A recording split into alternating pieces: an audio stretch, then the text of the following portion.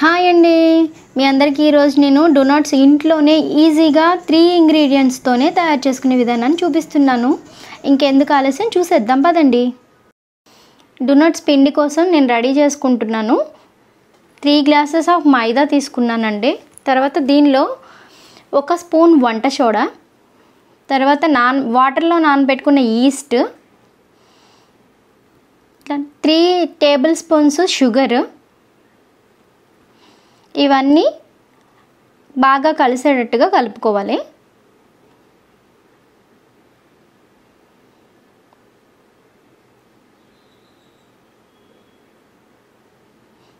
దీనిలో తగినంత నీళ్ళు కలుపుకొని మనం చపాతీకి ఎలా అయితే కలుపుకుంటామో అలాగే కలుపుకోవాలండి. చపాతీ కంటే కొంచెం లూజ్గా ఉండేటట్టుగా కలుపుకోవాలి పిండిని. పిండి బాగా ఎంత బాగా పిండి కలిపితే మనకి డోనట్స్ అంత బాగా వస్తాయి. దీనిలో 1 పించ్ సాల్ట్ వేస్తున్నాను, టేస్ట్ బాగుంటుంది సాల్ట్ కూడా యాడ్ చేసుకుంటే. ఇప్పుడు పిండి కలపడం అయిపోయింది చూడండి, ఒకసారి నీడింగ్ చేసుకోవాలి ఫైనల్గా.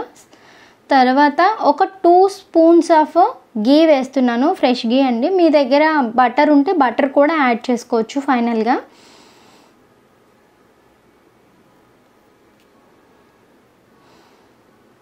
ఈ గీ వేయటం వల్ల ఏంటంటే మంచి ఫ్లేవర్ వస్తుందన్నమాట.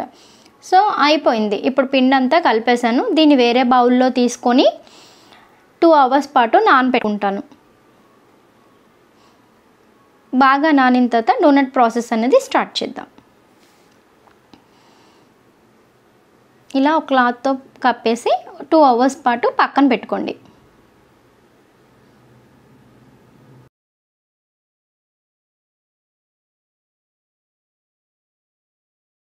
చూడండి, 2 అవర్స్ నానిన తర్వాత పిండి స్మూత్గా అయిపోతుంది, చక్కగా మెత్తగా కూడా కనిపిస్తుంది కదా మనకి ఉబ్బినట్టుగా. దీన్ని ఇప్పుడు ఒకసారి కలుపుకొని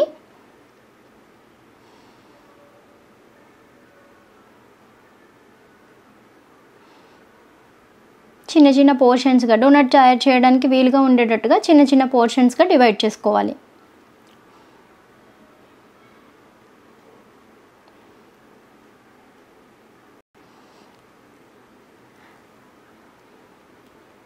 మనం ఇప్పుడు చపాతీ చేయడానికి ఎటువంటి స్టూల్ని అయితే యూజ్ చేస్తామో అలాంటి స్టూల్ని పెట్టుకొని, పీటని పెట్టుకొని దానిపైన పిండిని చల్లుకొని ఈ డోనట్ పోర్షన్ ఏదైతే ఉందో దాన్ని చక్కగా మందంగా లేకుండా అలాగే పలుచగా లేకుండా రౌండ్గా మనం ఇట్లా ప్రెస్ చేసుకోవాలండి.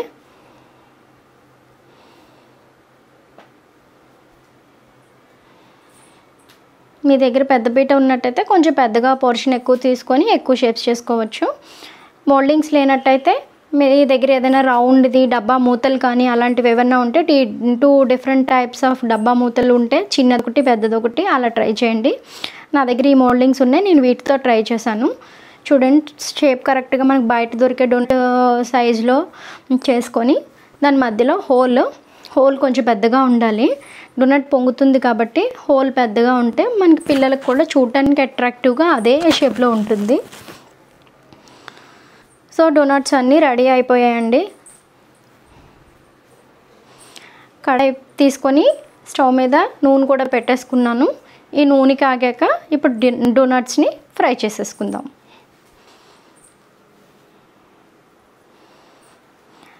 నూనె ఎప్పుడు తక్కువ టెంపరేచర్లో వేడయ్యేటట్టు చూడండి. నూనె వేడైపోయింది. స్టవ్ ఎప్పుడు సిమ్లోనే ఉంచాలి, హై ఫ్లేమ్లో ఉంటే మాడిపోతాయి, టేస్ట్ కూడా బాగుండదు, లోపల పిండిలా ఉండిపోతుంది.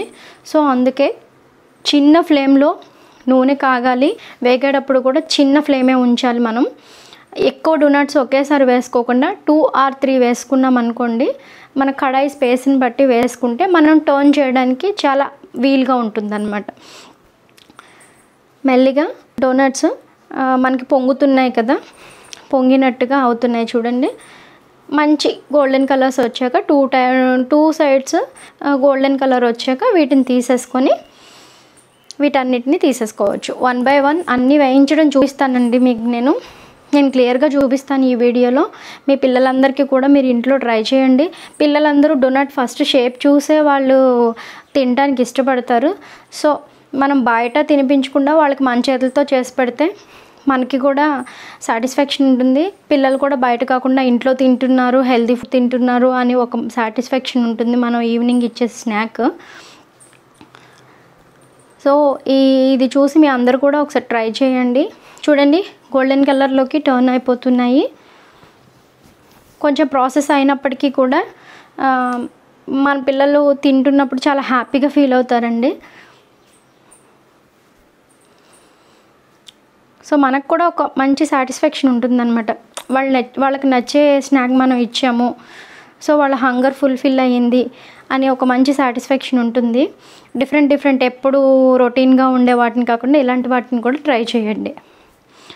ఈజీగా 3 ఇంగ్రీడియంట్స్తోనే అయిపోతుంది కదా. సో టర్న్ చేసేసుకుంటున్నాను. చూడండి మంచి గోల్డ్ కలర్లోకి వచ్చినాయి. తక్కువ ఫ్లేమ్లో పెడితే మంచి కలర్ అంతా ఈవెన్గా వస్తుందన్నమాట 2 సైడ్స్. మనం ఎక్కువ ఫ్లేమ్ కానీ పెట్టినట్టయితే ఒక్క సైడ్ మాడిపోవడం, ఇంకో సైడ్ ఇంకో కలర్లోకి రావడం జరుగుతుంది. కరెక్ట్గా ఈవెన్ కలర్ రావాలంటే తక్కువ ఫ్లేమ్లోనే ఉండాలి. నెక్స్ట్ ఇంకా వేసేసుకుందాము. ఇంకా మిగిలిన డోనట్స్ కూడా అన్నీ వేసేసుకుందాము. మనకి పిండి అంత నానితే డోనట్ షేప్ అనేది అంత పర్ఫెక్ట్గా వస్తుందండి. మీరు ఈవెన్ 2 అవర్స్ కానీ 3 అవర్స్ కానీ 4 అవర్స్ కానీ పిండిని నానబెట్టుకోండి. నేనైతే 2 అవర్స్ నానబెట్టాను పిండిని. మనకి పిండి నానుతున్న కొద్దీ ఆ షేప్ అనేది మంచి పర్ఫెక్ట్గా వస్తుందన్నమాట. చూడండి చక్కగా పొంగుతున్నాయి.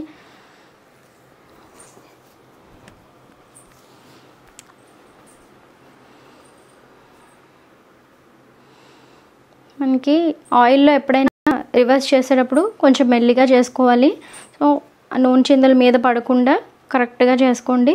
హరీ లేకుండా మెల్లిగా చేసుకోవడం మంచిది. ఎందుకంటే ఆయిల్ అలాంటివి చిందుతూ ఉంటాయి కదా. ఇలాంటివి రివర్స్ చేసేటప్పుడు కొంచెం వెడల్పు కడాయి తీసుకోండి. చూడండి 2 సైడ్స్ చక్కగా మంచి కలర్లోకి 2 సైడ్స్ కూడా ఒకటే కలర్లోకి, ఒక సైడ్ ఒక కలర్ ఒక సైడ్ ఒక కలర్ లేకుండా చక్కగా ఈవెన్గా మంచి గోల్డెన్ బ్రౌన్ కలర్లోకి టర్న్ అయిపోతున్నాయి. షేప్ అనేది కూడా చూడండి ఎంత పర్ఫెక్ట్గా వచ్చిందో. పిల్లలు వీటిని చూసి చాలా ఇష్టపడతారండి. వాళ్ళకి ఎంత ఇష్టం అంటే బయట తినే ఫుడ్స్ మమ్మీ చేసి పెడితే ఇంకా చాలా హ్యాపీగా ఫీల్ అవుతారు వాళ్ళు. సో ఇలాంటివన్నీ మన ఇంట్లో అప్పుడప్పుడు రెగ్యులర్గా చేయలేకపోయినా అప్పుడప్పుడు ట్రై చేస్తూ ఉంటే వాళ్ళకు కూడా ఒక సాటిస్ఫాక్షన్ అనమాట. మనకు కూడా మన పిల్లలు తింటున్నారు, మనం చేసి పెట్టింది తింటున్నారు, ఇష్టపడుతున్నారు అని ఒక సాటిస్ఫాక్షన్ ఉంటుంది. చూడండి మా పాప అయితే చాలా ఇష్టంగా తింటుంది డోనట్స్.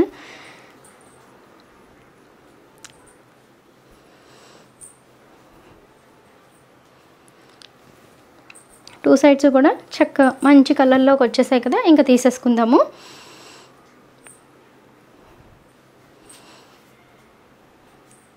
చాలా ఈజీ ప్రాసెస్ అండి. మనం బయట కొని పెట్టడం కంటే మన ఇంట్లో చేసుకోవడమే ఇంకా చాలా ఈజీగా అనిపించింది నాకు. బయట చాలా ఎక్కువ కాస్ట్ ఉంటాయి, మనం ఇంట్లో చాలా తక్కువ కాస్ట్ తోటి ఆర్గానిక్ వాటితోటి మన ఇంట్లో తయారు చేసేసుకోవచ్చు. ఇవి చూడండి డోనట్స్ అన్నీ రెడీ అయిపోయాయి. ఇప్పుడు నేను చాక్లెట్ని లోపలికి చాక్లెట్ని ఇంజెక్ట్ చేస్తున్నానండి. ఎందుకంటే లోపల కూడా పిల్లలకి చక్కగా చాక్లెట్ అనేది తగులుతూ ఉంటుంది కాబట్టి నేను చాక్లెట్ని లోపలికి కూడా ఫిల్ చేస్తున్నాను. డోనట్ లోపల ఫిల్ చేస్తున్నాను. చూడండి నేను దానికోసం తీసుకున్నాను. ఇవిగోండి ఫైనల్గా ఇలా రెడీ అయిపోతాయి.